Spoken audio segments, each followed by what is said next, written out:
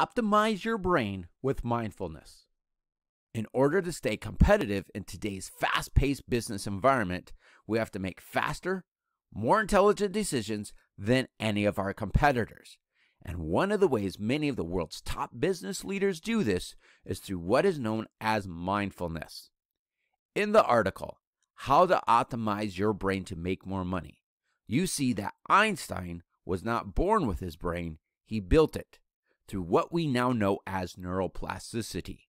We have power over our brains by repeated thought, thus building thicker and thicker neurological connections, building up the muscles of our brain that we use to outperform our competitors. In the following clip, Ray Dalio, who runs the largest hedge fund in the world, in his Inside Quest interview, talks about the benefits of mindfulness.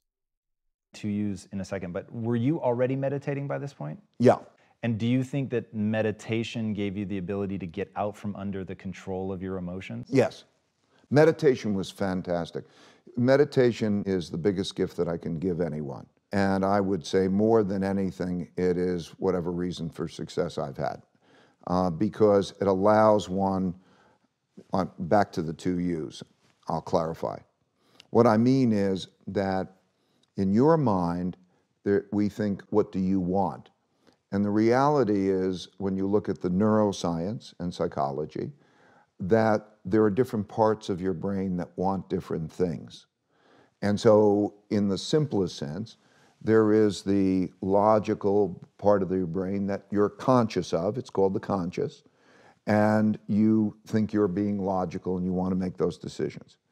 And then there's the subliminal, below the limbic system, part of the brain, which is the emotional, and it's not as conscious to you, but it has more of an influence on you than really the logical one.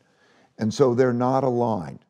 And so when you're experiencing that pain, or let's say the ego, right, there were two main things. You got an ego barrier and a blind spot barrier.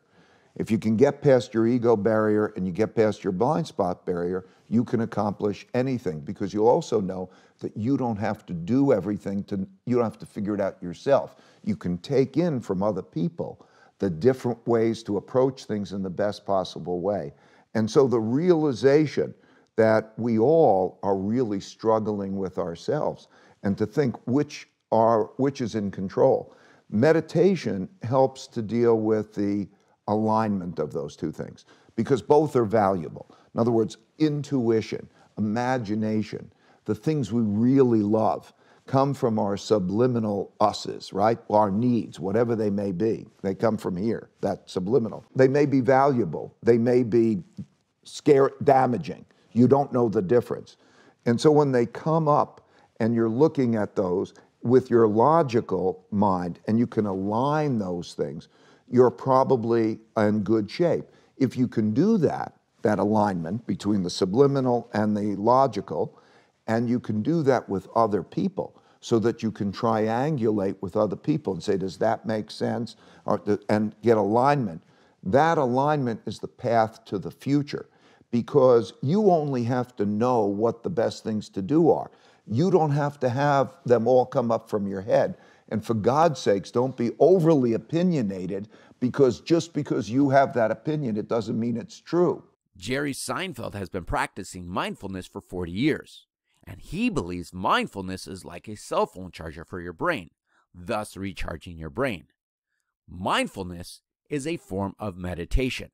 However, many people resist the idea of meditation because it's too hippie-ish, too woo-woo, or they feel it's connected to some religious practice. Yes, there are certain types of meditation that are part of their religious practices, but meditation, and especially mindfulness meditation by itself, does not. The meaning of mindfulness is to be in the moment, which is why so many business leaders practice mindfulness. Stress and worry are destructive and cause our brain to underperform. Neuroscientists show that we have between 50 to 60,000 thoughts each and every day, and with 90% of those thoughts are the same thoughts that you had the day before. Isaiah 43:18 says, Do not remember the former things and do not dwell on the past. Look, I'm doing something new. So you have to stop thinking those same old negative thoughts and replace them with positive thoughts. People say they want to change their life. However, they surround themselves with feelings that are familiar to them. And when they are on the brink of change, they slip back into their same old destructive habits because it is familiar to them. We end up self-sabotaging ourselves because it's familiar. People believe they are not in control of their emotions. However, thought alone can change the way you feel, whether real or imagined. People want a new life. However, instead of creating a vision in their mind for their future, they feel unworthy because they focus on negativity, which sabotages their future. People wait for their life to change for them to feel happy and successful. 2 Corinthians advises us to bring every thought into captivity. In other words, not to let our mind wander, because if you do not learn how to take control of your brain, someone else will control what you think about. It is almost impossible to go from thinking negatively to thinking positively. You need to stop the momentum of your thoughts. This is why mindfulness is so important. Mindfulness is a tool to train your mind how to think.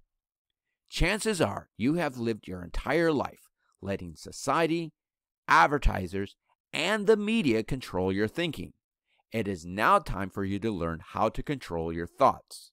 In order to turn off the busyness of your mind and the chatter, you will want to see our YouTube video that we posted entitled Meditation for Beginners. Many meditation teachers will start you out by focusing on the air coming in and out of your nose to turn off the chatter. This is the place where you will not worry about your stress and problems. You are in the moment. You are also not worrying about the future. Most people's minds live in the past or in the future. However, the world's most successful people live in the moment. They have a job to do, and they don't have time to worry or stress about it. Once you turn off the chatter and your negative thinking, you can then focus on positive thoughts. Andrew Carnegie, the Steel King, who was once the richest person in the world, whose dying wish was to give ordinary people access to the secret knowledge of wealth, which many of you know as Napoleon Hill's classic, Think and Grow Rich. But as you see in the article, The Medici Code, Napoleon Hill did not finish his writings until after Andrew Carnegie's death, in which Henry Ford felt that Napoleon Hill's writings revealed too many secrets and released it as the simplified version, Think and Grow Rich. However, Napoleon Hill's original release was a correspondence course through mail order entitled The Laws of Success.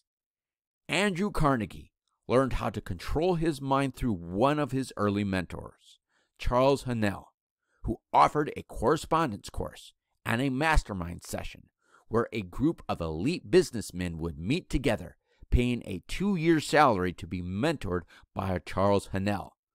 Charles Haanel wanted to open up this opportunity to anyone who was willing to commit to it. However, those in power were threatened by these secrets that made his writings illegal, fearing that anyone could learn these secrets and take away their position. However, after his death in 1949, all but a small group of elite entrepreneurs forgot about Charles Haanel. In 2017, I was invited to attend a very secret and elite group of leaders, where a whole new world of opportunity was opened up to me, where I learned of the writings of Charles Haanel. I want to invite you to come along with me on this journey of what I'm learning from the past writings of Charles Haanel to control my mind through a series of stages.